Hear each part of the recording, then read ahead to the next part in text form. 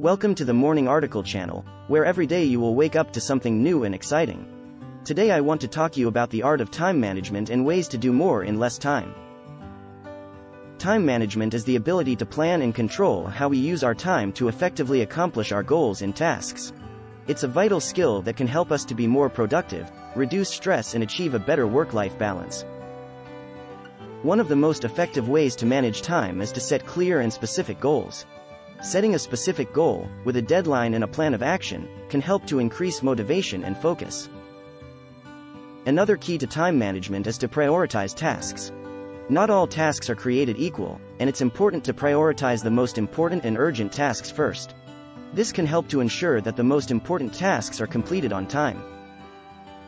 Another tip is to eliminate distractions.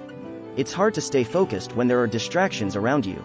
So, eliminate anything that might be a distraction, whether it's your phone, social media, or anything else that might pull your attention away from the task at hand. The Pomodoro technique is a popular time management method that can help to increase productivity by breaking down work into shorter, focused bursts of 25 minutes, with a 5-minute break in between.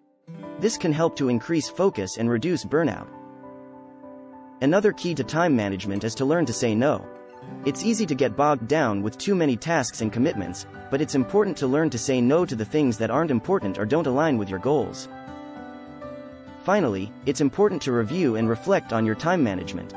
Take a few minutes each day to review your progress and reflect on what worked well and what didn't. This can help you to identify areas for improvement and make necessary adjustments.